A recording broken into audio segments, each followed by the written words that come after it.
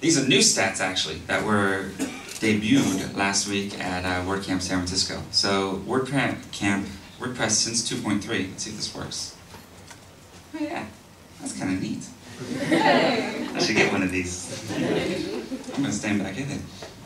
And WordPress now has an update feature, much like Mozilla Firefox. So we have your WordPress pings the central server and says, is there a new version available? Are the new versions of plugins available? Everything like that. So now we have, for the first time ever, actually okay stats about how many people are using WordPress.org, which we never had before. So this is actually the number that we found. This was actually the number we found last week.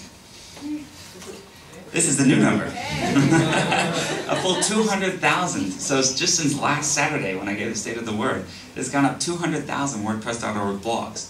Which I don't even know how that happened because we didn't have 200,000 downloads.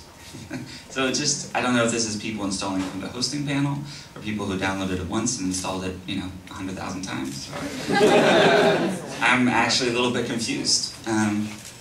So that puts us at a grand total of 6.7 million WordPress blogs in the world. So that's the .org numbers right here. I'm like Vanna White. There's the .com numbers here, and so I did a little complex math and added it up. Another interesting thing is around plugins. We found that the average WordPress blog has 4.96 plugins active and about 9 plugins installed. So I don't know what the 0.96 is, but maybe it's a short plugin. We also had the word count earlier. Who was it that said there were a number of words generated? So this is the number of words in 1 month on WordPress.com, 1.4 billion. Which I tried to do the math on how much money that was, based on the math from earlier. So this brings up an interesting question. How do you make money? In theory, there's all this value being created on the platform, right? There's just a raw amount of content being generated. There's folks selling things around it. There's probably about, you did the math at one point, there's like 24 startups with a combined total of over 200 million in funding that are basically built on WordPress. And this is kind of interesting. So where do you go with all that? This is my personal opinion, that selling software is completely dead. It is a dead model, it's dying, or what did Frank Zappa say about jazz? It's not dead, it just smells funny. Software smells funny and is dead. So these are 4 companies, 4 largest internet companies in the world. Combined market cap of hundreds of billions of dollars. Which ones sell software? Yeah, that's an easy question. So, which one is getting out of selling software? Microsoft. They're moving to things as web services. They're moving to, Office Live, and it's clear that the existing ways, their cash cows, their sacred cows, where they made a ton of money before, are not going to make money for them in the future. So it's not dead. They're obviously making countless billions of dollars. They've got like 90 billion in the bank or something. But it is dying, and if Microsoft, who has been the most successful at this to date, sees the writing on the wall, all of us should too.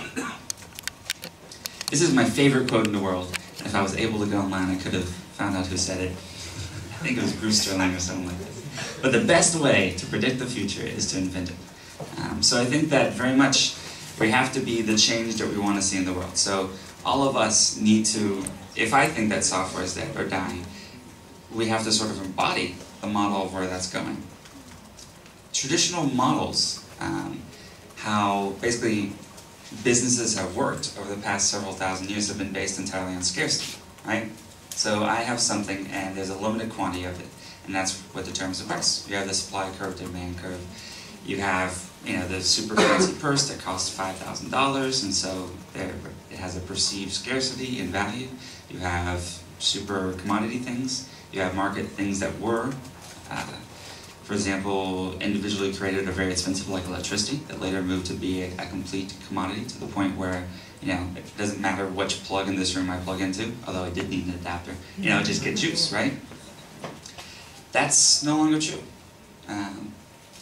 Now with computers, with information, with the internet, you have to embrace the economics of abundance. So the real value is now created when there's an incremental value for every single copy. And it gains value. This is often known as the network effect, or Metcalfe's law. 1 fax machine is worthless, 2 are okay, but when there's a bajillion fax machines in the world, the value of each of them is increased. And this is compounded on the internet. I mean, who would want to join a social network with just like me on it? No one. But a social network like Facebook, where every single one of your friends are on it, and every time you go to a party, they're bugging you about it, and they're posting the pictures to it and everything like that. There's lots of incremental value being created. I'm just going to put this up like 20 times, sort of drive it in.